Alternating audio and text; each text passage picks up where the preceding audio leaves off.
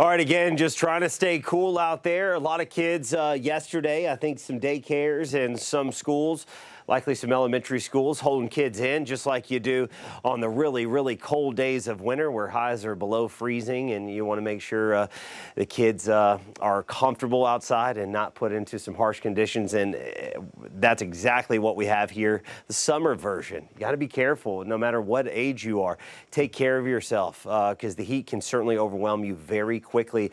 Again, don't just drink water once you get outside and you're starting to do your activity. You got to be drinking the water now, every day, overnight, in the morning. Just drink water, keep yourself hydrated. Fayetteville saw its 5th day, 100 or hotter yesterday. Fort Smith saw its 14th.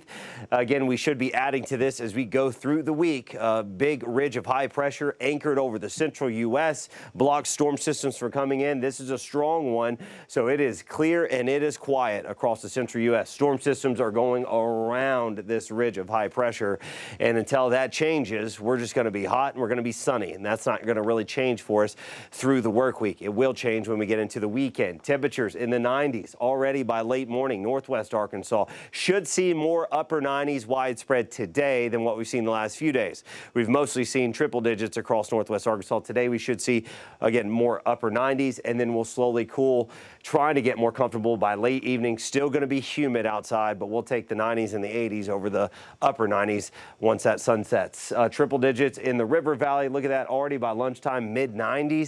Again, going to be feeling like 110 to 120. Look at this through the evening hours, still in the 90s by 10 o'clock.